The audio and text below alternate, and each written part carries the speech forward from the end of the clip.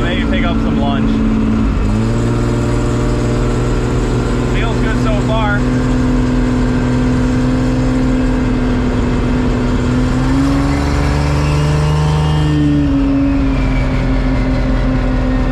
Sounds pretty happy. Sounds way better in the car than out of the car under the hood, that's for sure. Every time I'm under the hood, I feel like I hear a new noise. Like every single time.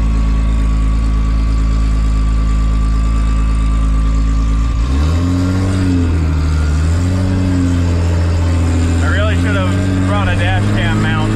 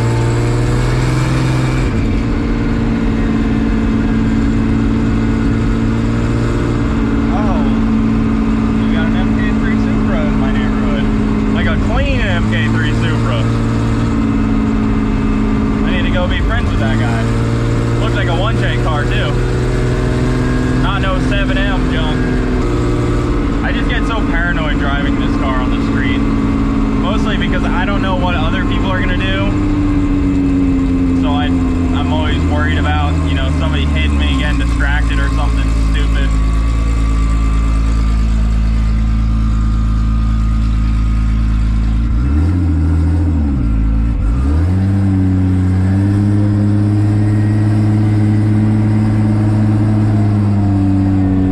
All right, exiting the neighborhood.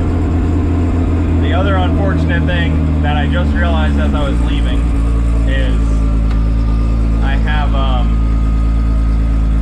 trans fluid under my feet.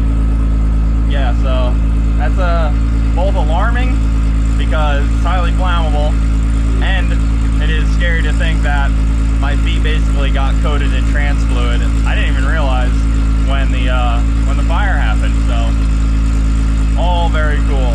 I gotta find out where it came in. Talk about a shakedown, getting out here onto the highway. Here we go.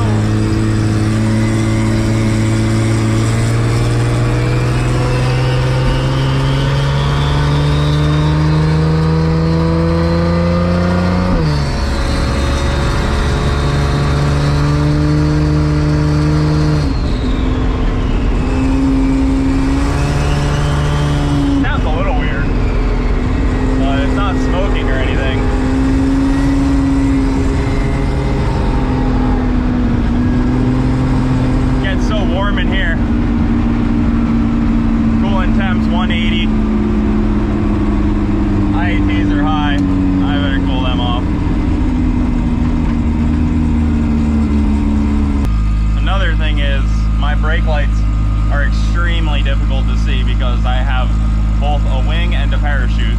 Parachute doesn't really block the brake lights, it just blocks the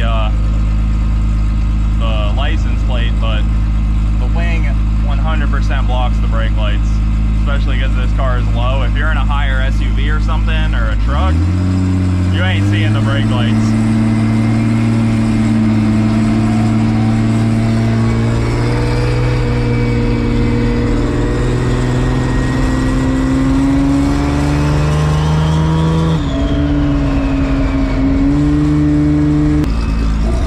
Next to me is on the phone and I have a dump directly in their face. I apologize, ma'am. Put your phone down while you're driving, that's dangerous. Freaking people out here on their cell phone while they're driving. Thankfully this is Florida, and I think they actually promote driving cars like this on the street. It's actually in the Florida legislation. Oh man, This trans fluid under my feet on the pedals is sketchy. Very slippery.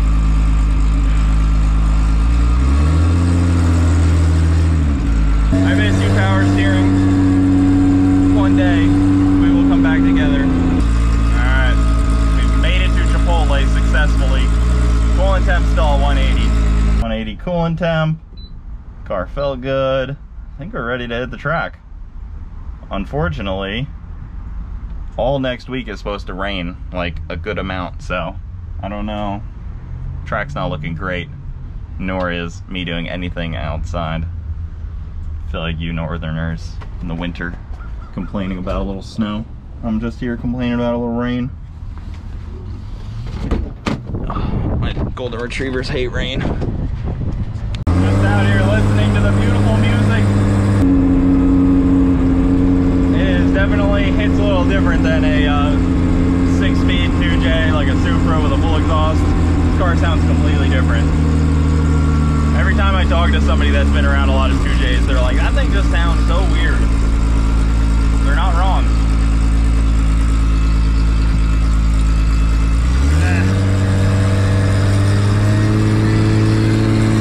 I can't wait to go racing.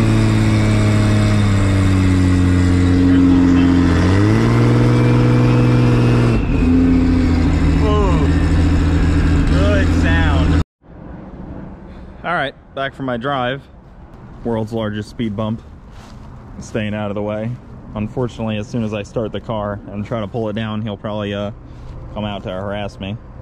Or basically come out and just bump into the car or something. Probably flip it. He's so freaking strong. All right, car did awesome. Didn't skip a beat the whole drive. Stayed at a nice cool, like 176 temp. Everything's good. Everything felt good, at least. I also didn't show you guys. Bronte traded in her Tiguan for this friggin' sick Trailblazer RS. This thing's pretty cool. It's a really nice spec. It's got like carbon fiber and stuff. We did a full walk around on the second channel, Bogetti Bunch. It's got like weird carbon fiber down here. Kind of crazy. But black top, white. This is really awesome. Stingray Chevrolet up in Bartow. Got us this thing and it's been great. She loves it. It's just a little 3-cylinder turbo, but it's super sporty, nice interior, so she's been loving it. It's got all like the nice sport stuff, but none of the sport race car headache, I guess you would say. I mean, no stock car really would be a headache, but you know, it's cheap to maintain and it gets really good gas mileage, but it looks super sporty, so she's liking it. Comment down below if you guys think I need to get Bronte to take it down the drag strip. I'm really curious to see what it'll run. It'll probably be slow enough to where I could just sit with her and she could drive it down the drag strip, so let me know if you guys think we need to run it. Unfortunately, with that little motor making like 160 horsepower, me being in the passenger seat would probably slow it down a pretty good amount.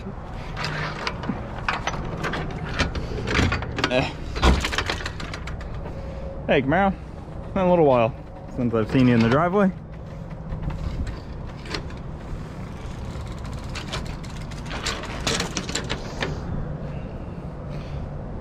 Back to the garage you go. Well, it's back in the garage. I even now have my remove before flight dealy bob on here. Looks pretty cool now. So happy to have it back, parked up, looking like it's ready to race again. Not like before where it was looking sad. Can't wait to get back to the track. So hopefully we get some decent weather this coming week. I can hit up a rental or a test and tune or something. That's the goal. But that'll do it for this video, guys. Thanks for watching. Just a quick one. I will see you next time. Keep it saucy.